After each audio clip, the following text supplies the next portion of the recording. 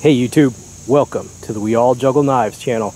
Got another stump top review for you. This is the Smith & Wesson Homeland Security Bowie.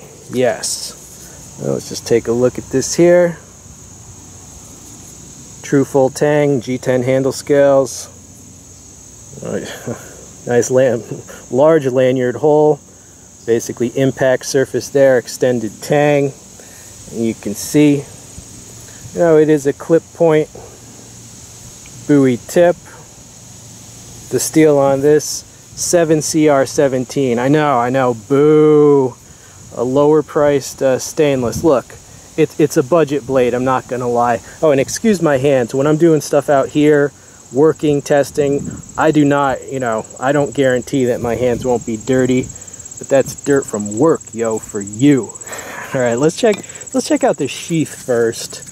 All right, there you go. All right, you see the straps there. See the belt loop there.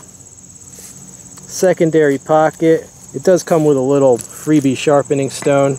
There's a plastic insert right there. It does fit tightly, meaning you don't need the retaining strap to hold it in. It'll hold it in by friction alone. All right, so that's cool. So that's the sheath that it comes with, basically your basic nylon sheath with a plastic insert.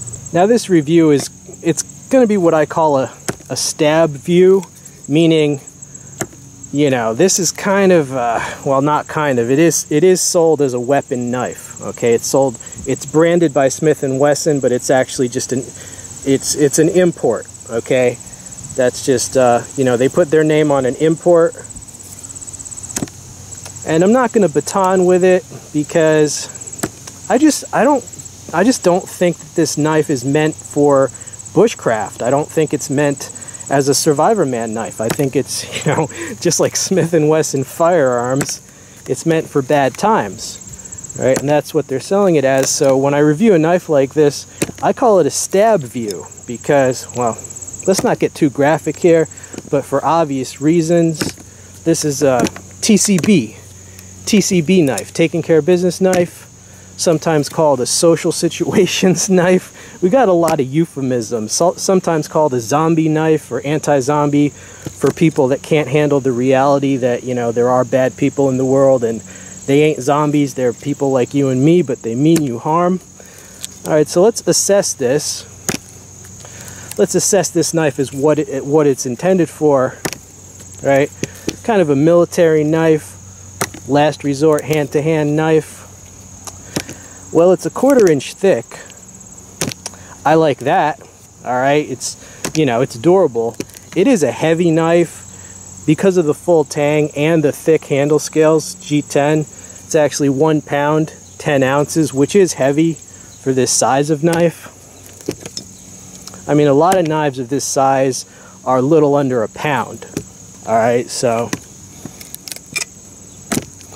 the stabby tip is working well. Flesh is nowhere near as, will not give you as much resistance as a piece of wood, obviously. I like the Bowie tip. I know what they're trying to do with this knife. Let me get my Ka-bar here. As you can see, basically the same exact overall size as the legendary USMC Ka-bar. That's a good thing, this is recognized through the decades around the world as a great multi-purpose soldier's knife. Certainly as a weapon, but just for any cutting task of the soldier. All right, so I see where they're going with this design. I see where they're going. They want to make something like a Ka-bar, but instead of, the hidden tang, they just want the full extended tang with the handle scales. All right, so kind of an overbuilt, heavier overbuilt version of a Ka-bar. I gotta say the Ka-bar wins in terms of the steel. High carbon is superior to a cheaper stainless. There are expensive stainless and there are better stainless, but this is not one of them. I like the tip designs on both knives. That'll take care of business. You can see this is a little bit wider than the Ka-bar. Alright, I see where they're going with this.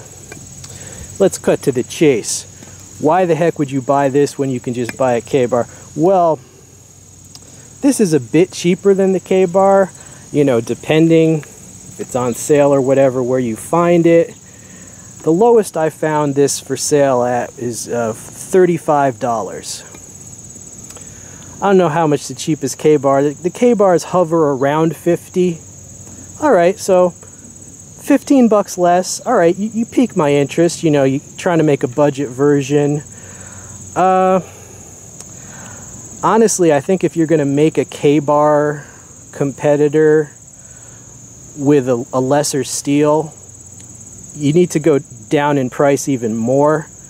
To me, this would be a great knife at $20 or $25, I should say. And if this were $20, it would be an incredible steal, because it's definitely worth $20 to $25. $35, then you're getting in territory where maybe you just save up a little more money and get a Ka-bar. But then again, maybe you actually really want the full tang handle. There are good reasons to have the hidden tang in the Ka-bar. It does go all the way to the pommel, alright? But it's basically less wide than the blade itself. That makes the Ka-bar more top-heavy, so it actually gives you stronger chops. And that type of tang makes it lighter overall, which is important for soldiers. And also, in cold weather, you're not contacting any bare metal. And also, the rounded handle is just more comfortable usually than a boxy handle. So there are many reasons why the Ka-bar actually does not have a tang like this. But if you're going for pure strength, well then yeah, obviously when you can see the tang all the way around, you know, it's overbuilt. As I said, this is an overbuilt version of a Ka-bar. So what does it all mean? Oh, by the way, sorry if there's wind and whatever other background conditions, but what does it all mean? It means I see where they're going with this, and I do like it. I just think it should be a bit cheaper. You know, I think this should be maybe $25. If this were $25, I would not hesitate to recommend it as a great budget option. At its current price, basically, if you don't mind the steel, then sure. I mean, love the blade shape, love the full tang.